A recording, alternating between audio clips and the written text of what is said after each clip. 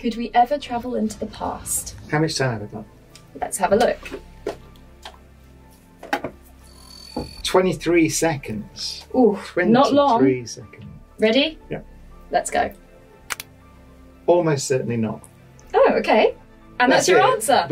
That's 4 seconds. Do you want me to elaborate a little bit? Yeah, go on. So in Einstein's theory of special relativity, then you can't. Mm-hmm. In general relativity, you can imagine this space-time, the fabric of the universe, distorting. And that distortion is what gravity is.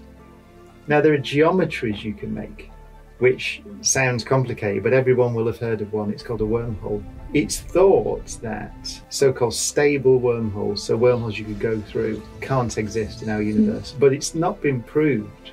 And if you could build a wormhole, then you would have a time machine.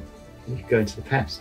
It's an unproven thing that most theoretical physicists think will be proven at some point, that you can't build stable wormholes that you can travel through into the past. But because it's not been proven, I have to say, probably not.